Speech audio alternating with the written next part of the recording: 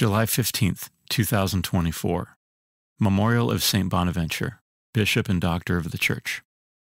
A reading from the book of the prophet Isaiah. Hear the word of the Lord, princes of Sodom. Listen to the instruction of our God, people of Gomorrah. What care I for the number of your sacrifices, says the Lord? I have had enough of whole-burnt rams and fat of fatlings. In the blood of calves, lambs, and goats I find no pleasure. When you come in to visit me, who asks these things of you?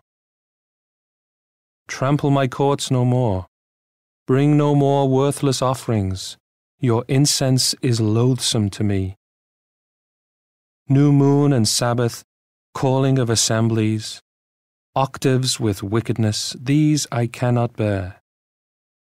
Your new moons and festivals I detest. They weigh me down. I tire of the load. When you spread out your hands, I close my eyes to you.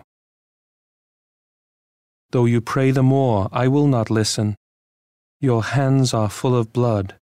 Wash yourselves clean. Put away your misdeeds from before my eyes. Cease doing evil.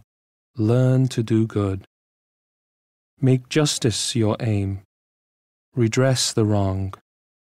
Hear the orphan's plea. Defend the widow.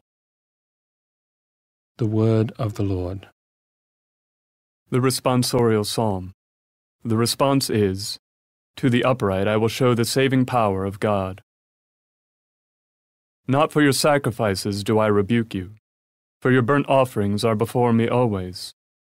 I take from your house no bullock, no goats out of your fold. To the upright I will show the saving power of God. Why do you recite my statutes, and profess my covenant with your mouth, though you hate discipline and cast my words behind you?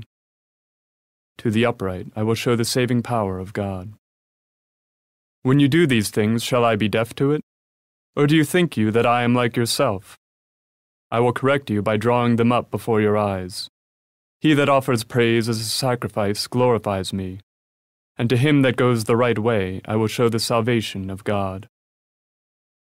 To the upright I will show the saving power of God. A reading from the Holy Gospel according to Matthew. Jesus said to his apostles, "Do not think that I have come to bring peace upon the earth. I have come to bring not peace, but the sword.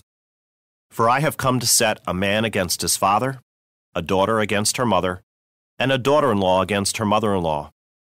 And one's enemies will be those of his household. Whoever loves father or mother more than me is not worthy of me. Whoever loves son or daughter more than me is not worthy of me. And whoever does not take up his cross and follow after me is not worthy of me.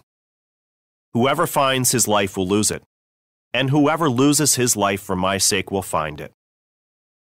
Whoever receives you receives me, and whoever receives me receives the one who sent me. Whoever receives a prophet because he is a prophet will receive a prophet's reward. And whoever receives a righteous man because he is righteous will receive a righteous man's reward.